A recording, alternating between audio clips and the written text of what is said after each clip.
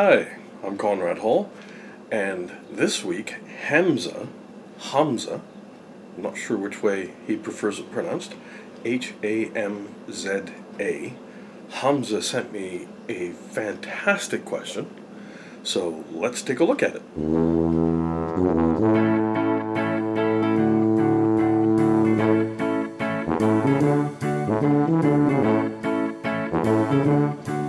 Hamza sent me a question via email, and if you're wondering how to do that, the email address is in the description below, and there is a lot in the description below. If you go all the way to the bottom, you will find my email address, so you can send your questions. You are also, of course, very welcome to put them in the comments below.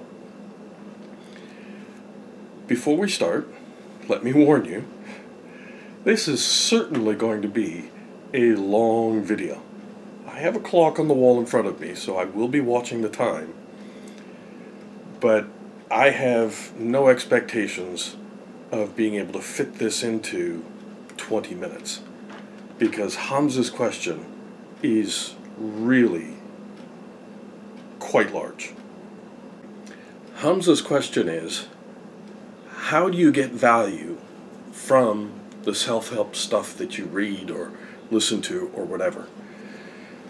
So I figure the best place to start is with what counts as self-help in the first place. Because the answer is that anything that gives you new information is actually self-help. You could be reading a fiction novel, you could be reading a self-help book, you could be reading the dictionary. And I'll show you some of these in just a minute. The thing to be aware of in today's society, the most important thing of which you need to be aware is if you are looking for fast, easy, effortless, then you have no interest in self-help. I am 56 years of age at the time of recording. It's June 10th, 2023. I am 56 and almost a half years of age. I have a lot of experience with self-help, and none of it comes quickly. It comes one day at a time, one decision at a time, one step at a time. And that can make it seem as though getting value from self-help is just this huge question, when really there is only one step to getting value from anything that is self-help. Now, it's a step that most people are unwilling to take, and that's why you see populations dividing out into the 1%, the 99%, 20%, 80%, successful, unsuccessful, less successful. Just before I jump into what is it, how do you get value from self-help, I have been told it's a good idea to share what are some upcoming videos. And it's especially useful to me right now because this is the start of this channel. This is the start of me sharing information. And I would genuinely like to know, even though I'm going to give you less than an ideal amount of information on these, what do you think of these things as subjects? Do you want to know more about them? So 3 that I'm going to be developing. One is a video about the 5 needs. And so there are 5 big high-level groups of needs: survival, fun, freedom, belonging, and purpose. And so what the video will go into is, these are what they are, how do you satisfy them? With that, I'm thinking to do a video on PEP and POOP. PEP is personal empowerment practices. POOP is personal offensive obstructive practices. And the thing that we tend to miss is the only way to get a good garden is you need to spread a little bit of fertilizer. So PEP is great. You know, PEP is the sunshine and the rain. But too much sunshine, too much rain can kill the garden. Similarly, POOP is the fertilizer that you get in life. Fertilizer that you get for your garden. And if you put the wrong fertilizer on your garden, or if you put too much fertilizer on your garden, that's bad for the garden too. And the third will actually be a set of videos. It will be all about my story, because I would expect right now, this is the 6th episode that I am putting together for Cranium Ex Rectum, and it would occur to me that folks will be wondering, who am I? Why am I doing this? What is it that in any way, shape, or form makes me qualified to do this? And it'll be a set of videos because, well, my story is 56 years long. There is a lot in it, and what I want to do is focus on stages or epochs, E-P-O-C-H-S, epochs, in my life. So basically, before I was 12 years old, from 12 to about, well, 12 to 20s, then a period in the military, then having both come out of the military and experienced a fatal car crash, and then split the rest of my life up into a couple of sections. So there is a lot to cover. Let me know what you think of those ideas. Any of them strike your fancy? Any suggestions for them? Perhaps mentioning some of them stimulates questions for you. So, back to how do you get value? There is one step to getting value from anything that is helpful to you, and that is take action. You have to do something with it. Just having information is useless. Okay? It's the very definition of useless. Until you put it to use, make it useful, it is useless. It is being unused. Now, that said, I have a note here that's supposed to precede that little revelation about 3 things that influence how much help you are likely to get from something that is self-help. So, I'm just quickly checking. Yes, this is the point. So I have several examples of self-help materials here. And the 3 things that influence how much help you get from any of them are your age, how old are you at the time that you're reading it, your attitude, who you are when you are reading it, and your aptitude. How often have you consumed this material? So, let's start with some examples of self-help stuff. You will hear me mention the dictionary often. This is my dictionary. It is an Oxford Universal Dictionary. Okay? It's big.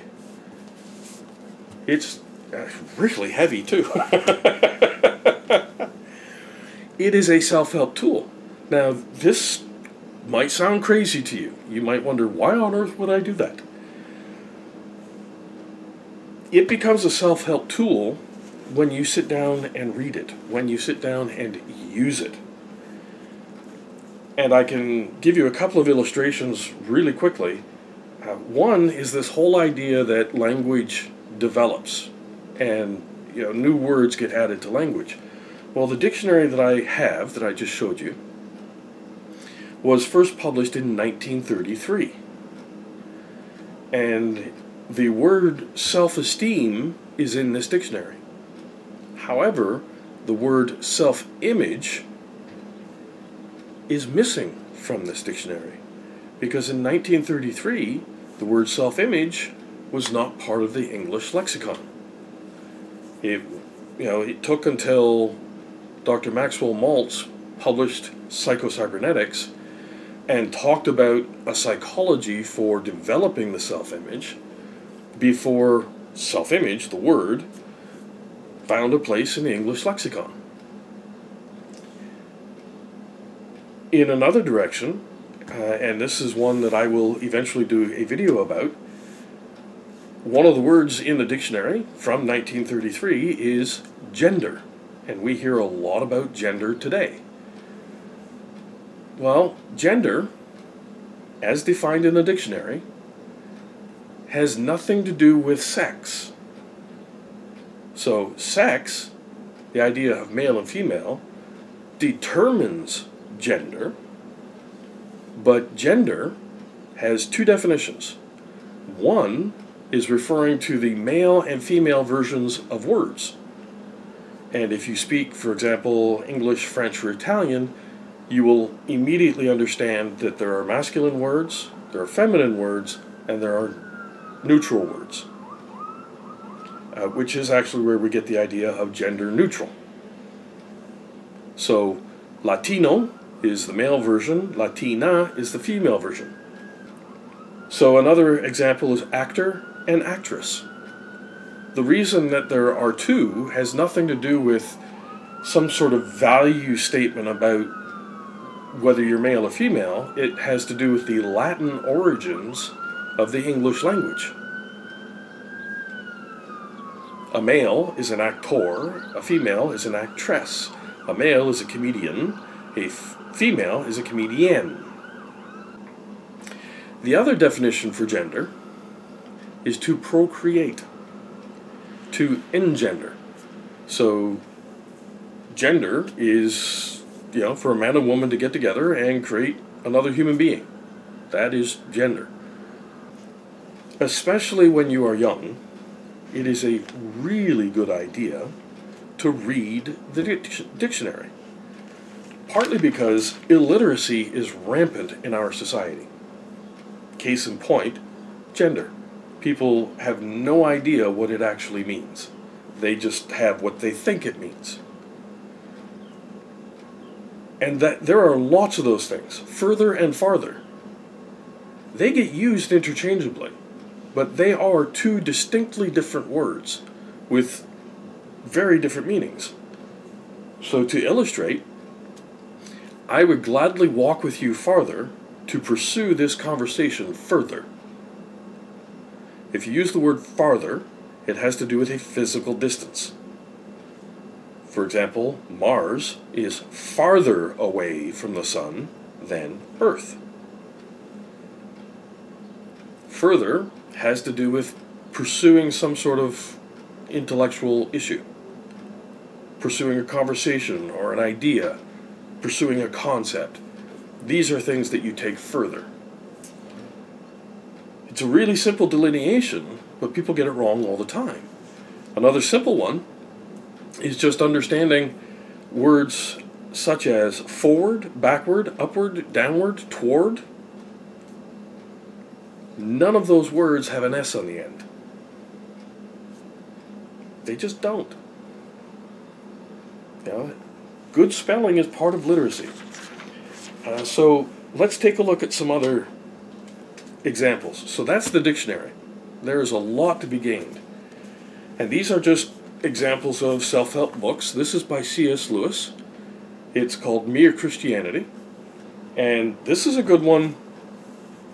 You could read it at any age and get value from it, but your attitude has a lot to do with whether you will get value from this book. Because there are people who simply read the title, Mere Christianity, and they will, I'm not reading that. Okay, that's fine. It actually has nothing to do with Christianity. It has actually nothing to do with religion. In fact, in the beginning of the book, C.S. Lewis makes the point that what he's writing has absolutely nothing to do with any kind of religion. Whether it's Judaism, Islam, Hinduism, anything that is Christianity, it has much more to do with the idea that there actually is right and wrong, and we all know it. For those who are immediately clamoring, "Ah, there's no such thing as right or wrong." If somebody ever says to you there's no such thing as right or wrong, walk up and slap that person in the face. And see whether or not they believe there's no such thing as right or wrong. Speaking of which, how to win friends and influence people. This one's by Dale Carnegie. It is a classic self-help book. It is something you read to understand how to interact better with people. It is clearly a book that more people should be reading today, because you can go to YouTube or the news and see videos of people that are liberals, and they're supposed to be, oh, everybody's entitled to an opinion. Everybody's opinion is valid, except for anybody with whom they disagree. On the other side, how to win friends and influence people, folks. You can see videos of groups such as the Oath Keepers, actually armed, monitoring some sort of event by liberals, ready to open fire on fellow citizens of the United States. Yeah, much more simple examples. Midas Touch. Ben Mycelis, the fellow who does Midas Touch, every time he does a video about Donald Trump, it's despicable this and ugly that and all kinds of pejoratives to paint Donald Trump as a really bad guy. Okay, I see, to use the vernacular of these folks, I see that as red meat and dog whistles for your base, Mr. Mycelis. And you can immediately turn to somebody like Ben Shapiro. There's a Mike fellow with a full beard and glasses. There are things that they say that are red meat and dog whistles for their base.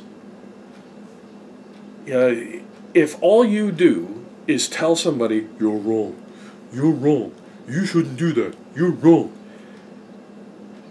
how do you expect to have a conversation with that person? How do you expect to find any commonality? Anyway, that's not what I'm here for. Another video. Here's one by Gary Chapman, actually Dr. Gary Chapman, and it's the five love languages. It's all about the ways that people like to have love communicated to them, and obviously then the ways that you can communicate love to other people.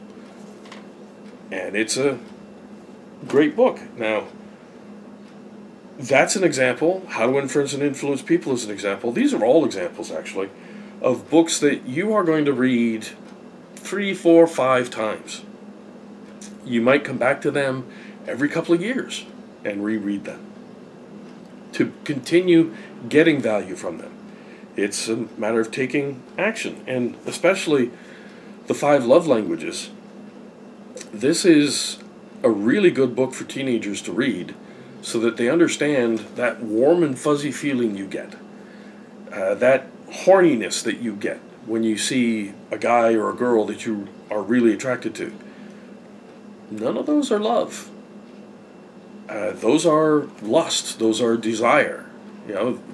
It's a sexual urge. Nothing wrong with that.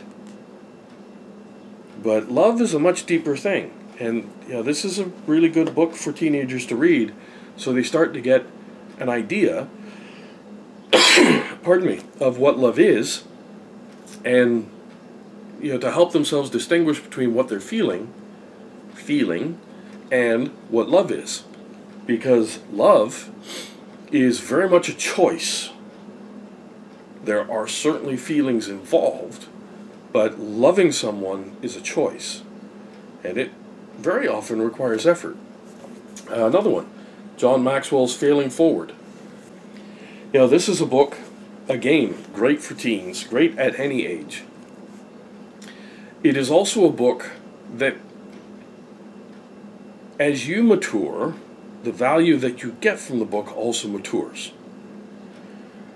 Because one of the things that's required to understand the concept of failing forward is the experience of failing and then moving forward. Now, at 10 years of age, yeah, you've had very little of that. At 15 years of age, you've still had very little of it. By the time you get to 20, you've had more. And as you progress through your life, you will have more experience of having made mistakes, how to fix the mistakes, and then move on and move forward. My book, one of my books, Getting Happy When You Wish You Were Dead, is about just about what you would think it's about. It is my life story, and it is about the struggle that I have had around thinking about suicide and contemplating suicide. There are people I know who will get absolutely no value from what I've written, because the very idea that someone could contemplate suicide is repugnant to them, mostly because they are afraid that they will think about suicide. So who you are, what your attitude is, very much determines whether you will get value from that book. Your age also determines what value you get from it. As a teenager reading it, my hope is that you will understand what I was going through. As a grandparent reading it, my hope is that you will get an idea of what your teenager might be experiencing. Here is a fiction book, Illusions by Richard Bach. By the way, I have every book that I am showing you, I have read, what's the minimum? I have read at least 3 times. That's the minimum. This one, Illusions, we're talking more in the realm of 15, 16 times or more. Here's one that might strike you as an oddity. Sarah Millican's How to Be Champion. And it is her story of rebuilding her life and finding her way to being happy and champion. It's a book I've read 4 times now, and I think it's well worth reading. But part of it is, here's an example of a female comedian, and there are people who will actually say, women can't be funny. Well, okay. No one can force you to believe something you have no desire to believe. But Sarah is a very funny woman. She is very funny, very honest. Another one that you will hear me speak about frequently, The Success Principles. And I'm going to leave that one there because there are 2 others that I want to cover. The new Psycho-Cybernetics, and the reason I have this one is there is a guidebook. There are my notes from an audio program, and the printed out PDF of the text of Psycho-Cybernetics.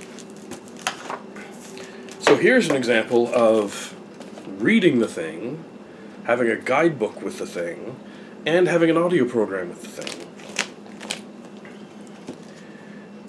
And I'm moving on because I'm realizing I'm taking a lot of time with these. And this is Mind Over Mood, which is a workbook.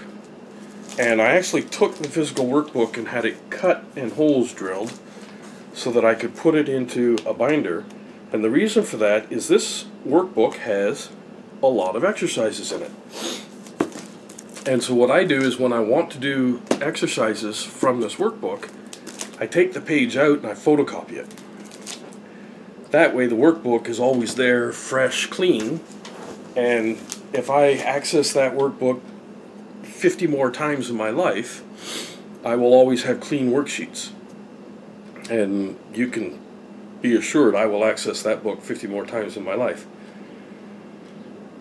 So, it's taking action, which is affected by, I'm just putting the dictionary down, because it's heavy, and it's sitting in my lap, and it's really heavy.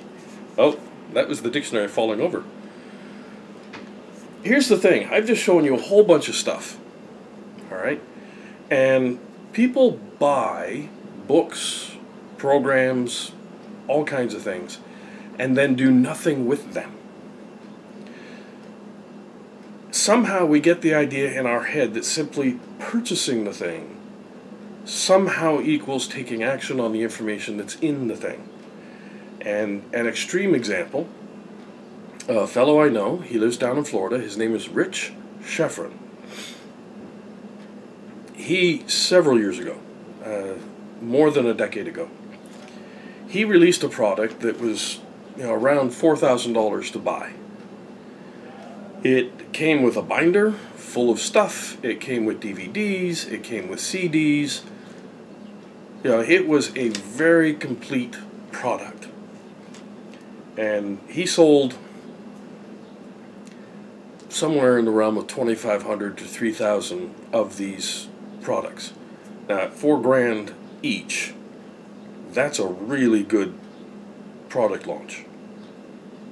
But the key to this is, about a year after he launched it and sold it, someone reached out to him and said, Rich, hey, I have this program. I realize it's way past, the guarantee and everything, but I finally opened it. I wanted to take action and do something with it, and discovered all the CDs and DVDs are blank. Could I ask you to please send me a new one? Rich is the kind of guy, absolutely. Let's get hold of the fulfillment house, let's get them to produce a new one, send them out a new set of DVDs and CDs. So they call the fulfillment house and say, could you please do this? And please double check, make sure that all the masters are good, and then produce another one. So they did. And it turned out that all the masters were blank. 2,500 to 3,000 of these things sold. A year later, one person has opened up the package to find out that everything is blank. All the CDs and DVDs are blank. That's what I mean when I tell you people buy things. I have been in people's houses, and on the bottom shelf of the bookshelf, I have seen self-help programs still in the cellophane. There's no way for it to do you any good unless you actually consume the information. And once you consume the information, you need to do something with it. If you have a tree in the backyard, you want it down, you are going to go buy an axe. You are going to go buy a chainsaw. Well, if you just go buy the chainsaw and stick it out there next to the tree, is the tree going to come down? No, of course not. You need to know how to use the chainsaw, and then you actually have to use the chainsaw. That's the way life works. You have to do something if you want to get something. Now, that said, here's where it really matters. Here's the rubber hitting the road, as it were. There are some hurdles when you start taking action. The first of which is that we are, as human beings, we are pattern recognition experts. We are also goal-striving organisms. Okay? We need a purpose. We need a thing to reach for. All right? So you get the success principles, and I'm going to use 3 chapters out of this book. You get the success principles, and so your goal is to be more successful. What exactly does that mean? Well, that's one of the things that you need to take action on. Figure out what is success for you. Is it more money? Is it more friends? Is it more time with your family? What is success? And then when you start reading and you start taking action, this is where the pattern recognition steps in. Because you have a way that you have been doing things up until now. That is your pattern. And when you start making changes to it, it is entirely possible that you will rebel against the changes you are making. And I'll talk a little bit more about this in a second, but it has to do with congruence, precision, and sincerity. But when you start making changes, this is where self-sabotage comes from. You start making changes, and because you are uncomfortable with that change in pattern, you sabotage what it is that you're doing. Also, the people who are in your life recognize your pattern, recognize how it is that you do things. So when you start to change how you do things, they almost certainly will rebel. Whoa, what's this? Even if you are making changes they have asked you to make. Think about that for a second. They are asking you to make the change. And then when you start making the change, it's almost guaranteed they will rebel against it. Anyone who is a smoker and has worked at quitting smoking and experiences all the symptoms of withdrawing from nicotine and withdrawing from all the chemicals has, I am sure, experienced people in his or her life saying, oh, please, just smoke a cigarette. Because they would rather have you the way you were than have to deal with this transitional situation. So understand that we are pattern recognition experts, and that in the process of doing self-help, you are changing your pattern. So both you and people around you are quite likely to rebel against those changes. It takes time for them to take effect. The other is the society, larger society. And less that somebody, who is a friend is going to recognize your pattern changes and go, oh, what's that? More, there are people in society who believe they know how to live your life better than you know how to live your life. Case in point, you could point to me. That's what I'm doing, showing people how to live a better life. But listen to what I said.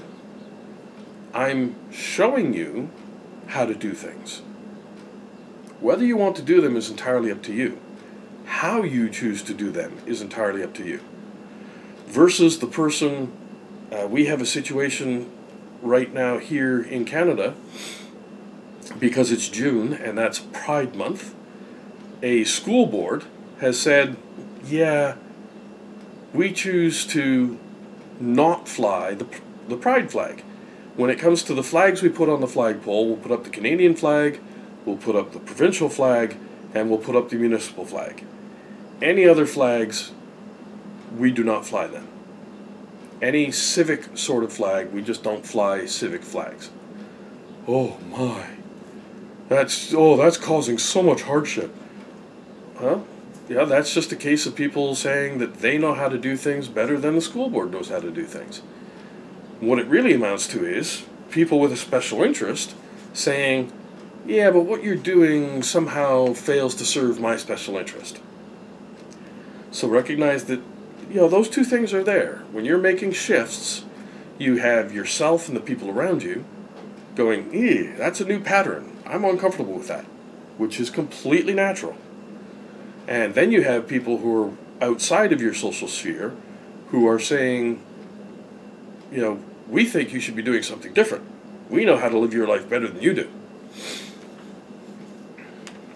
So let's look at examples of how this manifests itself, okay? And I'm going to take 3 examples from the Success Principles. The very first chapter in the Success Principles is take 100% responsibility for yourself. Wow. There's no end to the list of groups that disagree with that idea. They would much rather blame systemic issues, blame parents, blame where you grew up, blame anything other than the person in the mirror. Do anything other than acknowledge my life today as an adult is a result of the decisions I have made as an adult. Now, this is one that really is affected by how old you are. Because under the age of 12, responsibility is kind of a non-issue. Okay, somewhere around the age of 12 is what's called the age of accountability, where you start to recognize, hey, I am responsible for the things that I do. Then, as a young adult, basically from around 13 years of age to, 29, 30 years of age, as a young adult, you should be gaining more and more responsibility for yourself and exercising more and more autonomy, making decisions for yourself, so that you come to understand what it means to take 100% responsibility. Well, again, people close to you. There are all kinds of parents today whose sole purpose in life is to remove all of the obstacles for their children. That strikes me immediately as being boneheaded, because we are purpose-driven organisms. We need things to achieve. We need obstacles to overcome. It's the way it is. Now, does everybody need to be homeless in life to appreciate some particular aspect of that? No. Do people need to miss meals in order to understand what it's like to be so hungry you are unable to focus? No. In the same way, I am a father. I watched my wife give birth. I have no understanding of what it is like to give birth. I saw it happen. I certainly understand the process. But the pain experienced, the effort of pushing a human being out of your body, there's no way for me to understand that because I have never done it. Now, similarly, for probably almost every single person watching this video, I have had pericarditis, which is an inflammation of the sac around the heart. And the pain involved in that is, imagine taking the smallest breath you can, and that still illuminates the entire outline of your lungs and heart in fiery pain. Simply shifting from sitting in the position I'm in right now and moving forward makes your entire chest light up with fire. It's a lot of pain. Do I think it's like giving childbirth? No. I think it's a lot of pain, but I see no similarity between that and pushing a human being out of your body. But there are people who, when you say, well, I am going to take 100% responsibility for myself, they will say, oh, well, what about this person having done that? What about this person having done that? I just watched an interview with Pierre Poilievre, who is the conservative leader for the Federal Conservative Party. And a reporter asked why someone who is a violent offender and has committed 60 plus crimes continues to commit crimes. And in the reporter's mind, you can tell what he's thinking is of a situation like Les Miserables, where Jean Valjean steals a loaf of bread because he is starving. And the police inspector chases Jean Valjean literally for the rest of his life, because the police inspector eventually ends his life, ends his own life. And the reporter is thinking that it's society's fault that this person is a criminal. No. No. The person is choosing to commit crimes. No matter what your circumstances. Even if there's a gun pointed to your head, you have only two, but you have two options. Do as you're told, or die. But you still have options. You still have a choice to make. The difficulty we encounter is that most of the choices we make get made based on the patterns we recognize. They get made in a subconscious, thoughtless way. And I don't mean thoughtless as in a disrespectful way. I mean without active thought. And a lot of those patterns, a lot of the things that we do, come, yes, from childhood and yes, from our teenage years. And we accept those patterns and never bother to go back and question them. Well, that's what self-help is about. It's about questioning them. Now, the next one is about believing in yourself. Believing in yourself is a really good thing to do. Having self-confidence is a really good thing. And that's another example of why you should be reading the dictionary. Self-confidence used to be defined as vanity. If you described yourself as self-confident, you were viewed as being vain. That was the actual definition.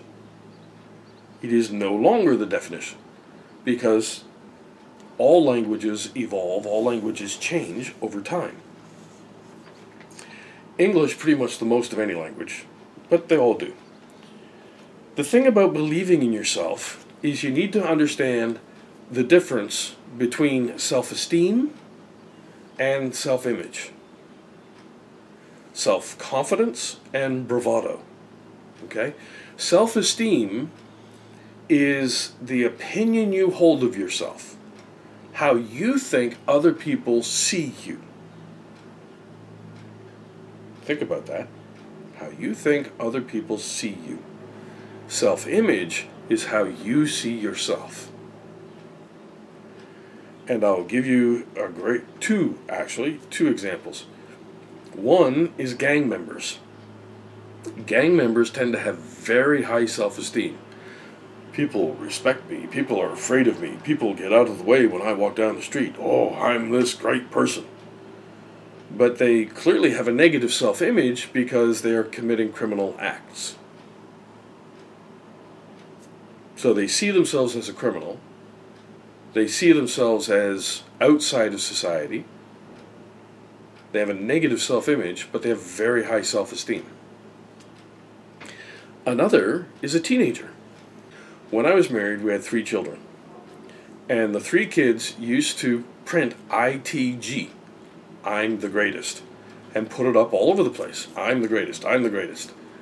So they had huge self-esteem. I'm the greatest. That's huge self-esteem. But they had a lot of elements of negative self-image, which is typical for a teenager. There is a lack of confidence because pretty much everything you do is new, and pretty much everything you do kind of gets screwed up in some way, shape, or form. And even more importantly, when you do make a mistake, "Rah, you made a mistake! Rah!" Somebody yells at you, a coach yells at you, the teacher, big red X on the paper. Some teachers, I've seen it, some teachers only put on the test paper the marks you lost. So they'll put minus 15% or minus 20%, whatever it is, rather than putting that you got 80 out of 100. No, they'll put minus 20. Okay, so you are living a life where everybody's focused on when you do a thing wrong. You did a thing wrong. Okay, so it's natural for teenagers to lack self-confidence. And it's a big deal when you are reading something like the Success Principles, and especially when you read the chapter about believing yourself. It starts to talk about being realistic about what you are doing. You need to recognize if you are doing something for the first time, obviously you are in a learning mode. And this is where you need to think about congruence, sincerity, and precision. Congruence, am I the kind of person who does this thing? Sincerity, do I really want to do this thing? And precision, okay, what exactly is it I'm trying to do? Okay?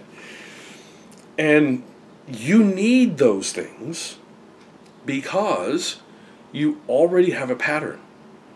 You already have a way of doing things. You want to achieve a new pattern. Well, to get from here to here, The bridge that goes between there is built based on congruence, precision, and sincerity. So I'm going for this, okay? But I'm over here. First off, if I'm going for this, is that really what I want? Do I want to be better at algebra? Do I want to play basketball? Is that really the kind of person that I want to ask out on a date? Or am I just doing it because that's a really pretty girl and everybody asks the pretty girl? So, is this really what I want? That's where I'm headed. Is there congruence? Do I really want that? Well, this is where I am. This is where I'm headed. I'm sorry, where exactly am I headed? So, yes, I want to play basketball, but do I have to be the center of the team? Is defense maybe where I want to start? What is it that I want to do? And just because I start at defense or playing one of the wing positions, maybe eventually I want to play center, but for now, I want this starting position. So you're getting precise about, okay, what is it exactly that you want? And then sincerity. Okay, I think that's what I want. I have a really good idea of what I want. Now, am I doing this because this is what I want?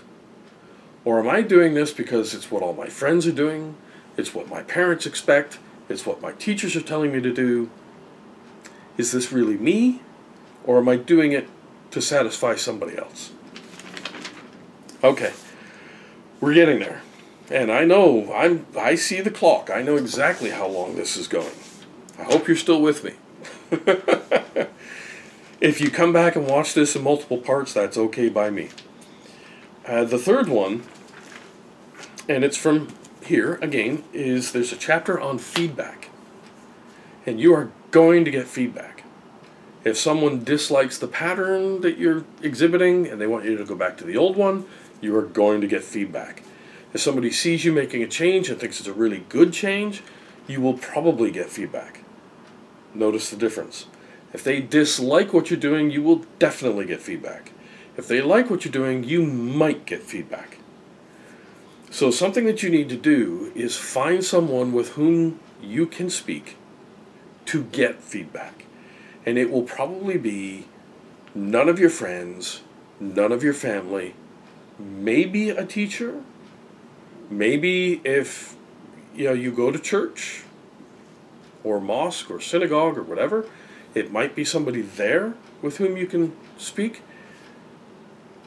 The idea here, and this is something Dan Kennedy taught me, you want a mentor to model and a mentor with whom you can speak. Now, the authors of all these books are great mentors to model. But you do need somebody with whom you can speak. And I, for example, every week I do a study on the success principles with a friend of mine. Her name is Stephanie. And she is in Indiana. I am in Ontario, Canada. So every week, actually in just a little while, we get together via Zoom and we talk about a chapter in the success principles. So you need to find somebody. And if it works out that it's a family member or it works out that it's a friend, that's cool. That's great. When I say that it's unlikely to be, I'm saying for most people, those are unlikely candidates for getting good feedback. I want to really quickly review how you handle the hurdles, because how you handle them is entirely dependent on your age, your attitude, and your aptitude.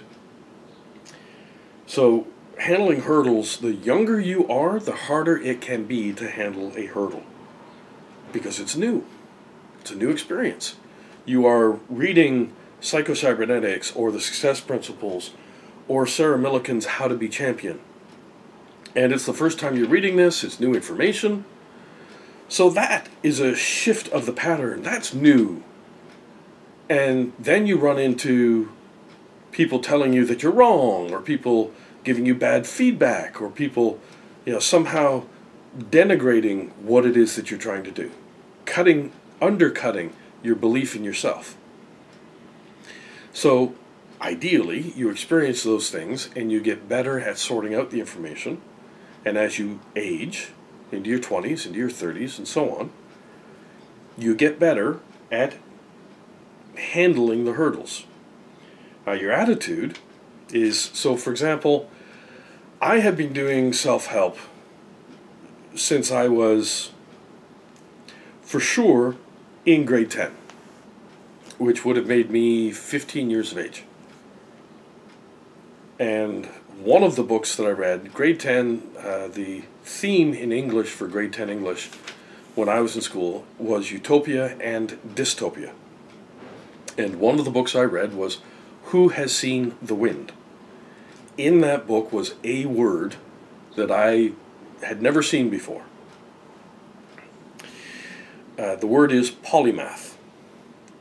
And to make a quick point of it, a generalist is someone who knows a little bit about a lot of things. An expert is someone who knows a lot about one field of study. A polymath is somebody who knows a lot about a lot of fields of study. And when I read that, and I looked it up in the dictionary, keep in mind, I'm 56. So when I was 15 years of age, the internet had yet to exist. It was there, but it was only government and university facilities that were using it. There was no public internet when I was 15. We're talking the early 80s. I learned all this stuff, but when I was a teenager, I really started getting very, very angry, and when I was in my 20s, I was basically in a rage. So very little of the self-help stuff took, because I made very little use of it.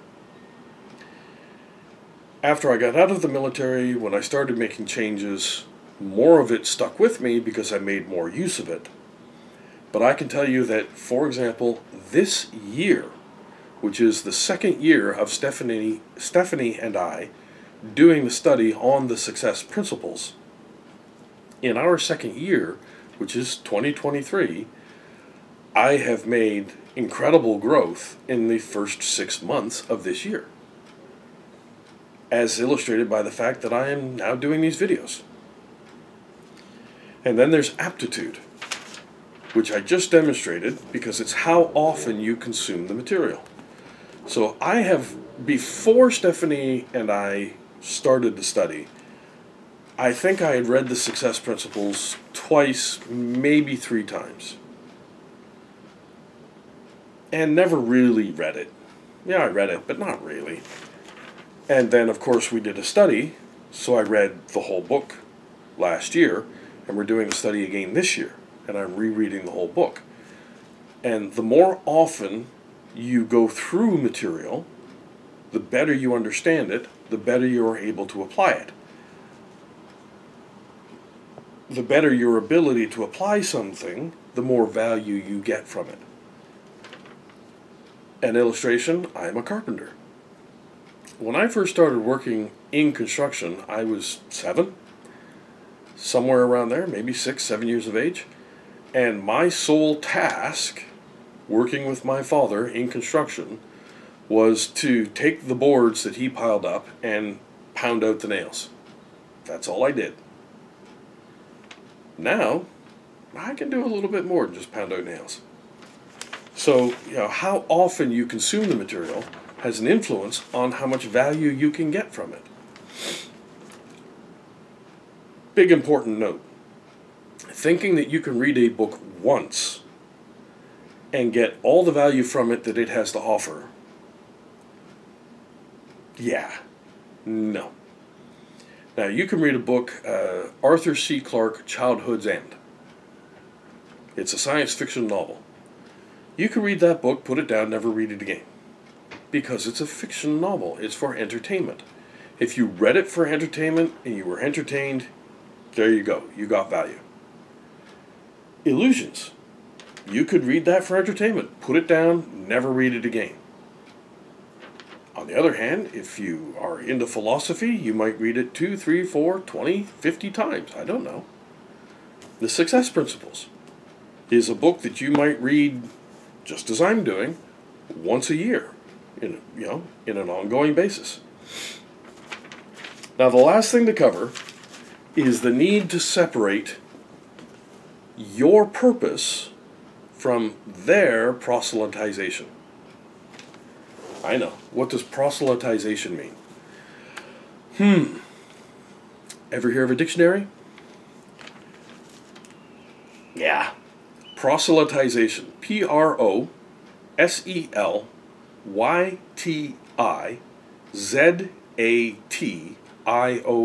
Proselytization. Look it up. Basically, it's somebody trying to get you to think the same way they think. Case in point, the Mormons. They come, they knock on your door, they sit down and have tea, and they try to persuade you to, join the Mormons, to think the way they think. Another good example is NLP, Neuro Linguistic Programming. Fantastic tool. It is a tremendous benefit, or it is of tremendous benefit, when you are trying to understand how someone else is thinking. It's also a tremendous benefit when you're using it to help persuade somebody to make a better choice. And that's where NLP sometimes is used for nefarious purposes.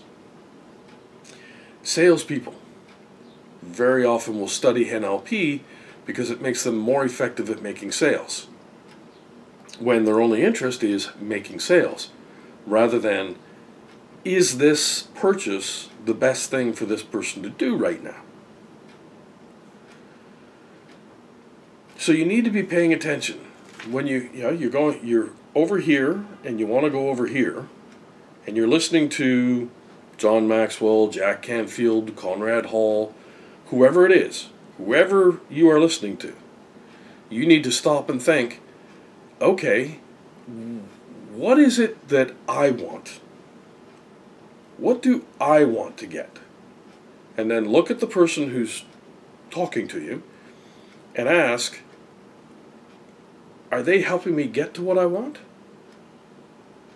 Or are they, for example, people who teach that God is basically a genie, and you just have to phrase it the right way. You just have to believe hard enough. Oh, you just need to believe. And it will come true for you. Part of the reason they do that is because if it fails to come true, they can say, well, you failed to believe hard enough. The fault lies entirely with you. All right, that's proselytization. They're trying to get you to think the way they think, so that you will do what they want you to do and behave how they want you to behave. I certainly want you to make better choices. I want you to make good choices. My vision is for a world connected by healthy relationships, powered by personal responsibility, and supported by community accountability. And so, am I attempting to proselytize you toward that way of thinking? Absolutely. If you dislike that way of thinking, if you dislike the idea of having healthy relationships, if you dislike the idea of taking responsibility for yourself and your actions, if you dislike the idea of being accountable to the people around you, then clearly we have a bad fit, and you are welcome to go elsewhere. Similarly, if you think those are good things, that you want healthy relationships, you want to take personal responsibility, and you want people around you to hold you accountable, then we have a good fit. So in that case, your purpose and my proselytization line up. In the other purpose, they clearly do not. And yeah, that brings me to the end. Wow, this has been a long one. A quick way to kind of verify whether somebody is actually trying to do what they say they're trying to do. When you read their book, do they cite other sources? Do they cite other works? that support what they are saying. So if someone says, for example, and this is one that I will do a video on, when somebody like Pete Buttigieg says that his being homosexual is a decision made at a higher pay grade than his, you know, he's basically saying, well, God made me this way, so it's wrong of you to question it because God made me this way.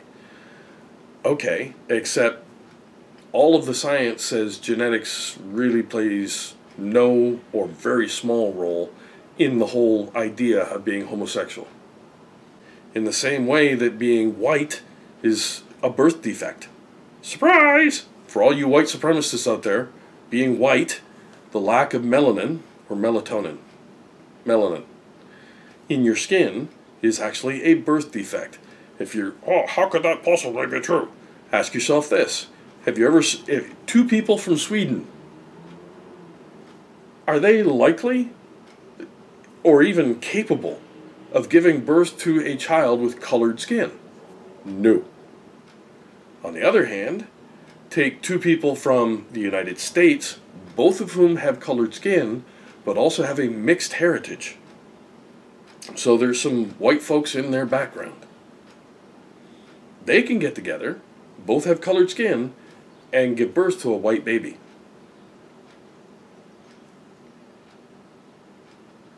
That lack of melanin, that's actually a recessive gene. So anyway, there you go. I bet I've managed to aggravate quite a few folks with this one.